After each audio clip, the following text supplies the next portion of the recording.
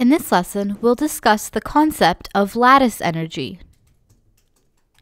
Lattice energy refers to the energy that's released when two gas phase ions come together to form an ionic solid.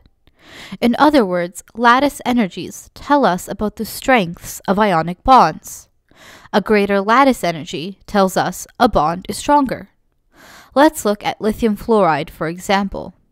We can see here that when a lithium ion and a fluorine ion come together, the energy released, or the lattice energy, is 1036 kilojoules.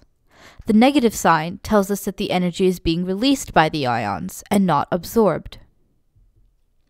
Here we can see the lattice energies for sodium chloride and zinc oxide.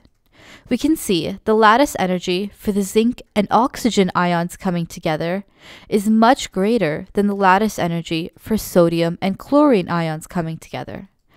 This is because lattice energy increases as the charges on the ions increase and as the atomic radii decrease.